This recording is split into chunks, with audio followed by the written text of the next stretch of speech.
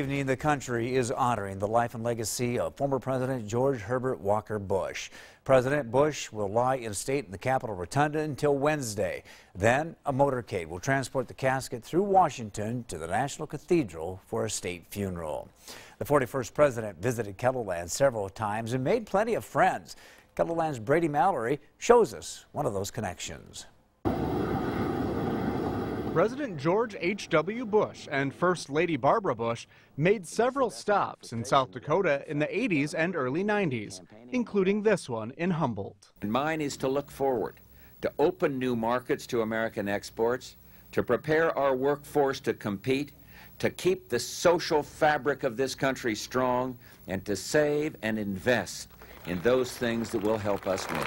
Former chairman of the South Dakota Republican Party, Joel Rosenthal, got to know Bush in the best way possible. He says it didn't feel like he was spending time with a president. It felt like you do with, I think, with an old shoe, is that it was just a real good comfort level there, and you couldn't help but like him. Rosenthal says his interactions with number 41 were brief, but says the Bushes seemed to like the Rushmore state. He was really here a lot, and so we all got to know him. And but he asked me how the farm economy was, how the bird hunting was. When it came to politics, Rosenthal says Bush's approach was much different than what the country sees now. People should look up to him because he was a patriot.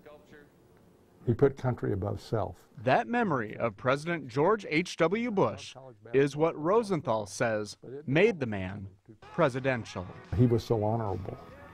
He was so honorable. He stepped up and loved America. And now Americans are showing their love for him.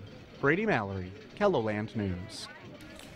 Rosenthal says that he once saw a photo of Bush's grandchildren sitting on the White House lawn, and one of them was wearing a T-shirt from South Dakota. A state funeral for former President Bush will be held Wednesday, which President Trump has declared a national day of mourning. This means that all the federal buildings, including post offices, will be closed. CBS News plans to break in with a special report Wednesday morning to cover the departure ceremony and funeral.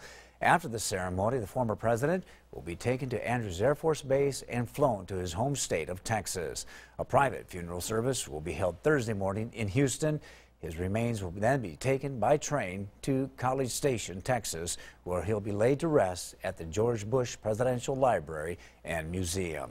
We have set up a special page on KELOLAND.com honoring the 41st President of the United States. There is a timeline of his life and the latest stories from Texas and our nation's capital, and even here in KELOLAND.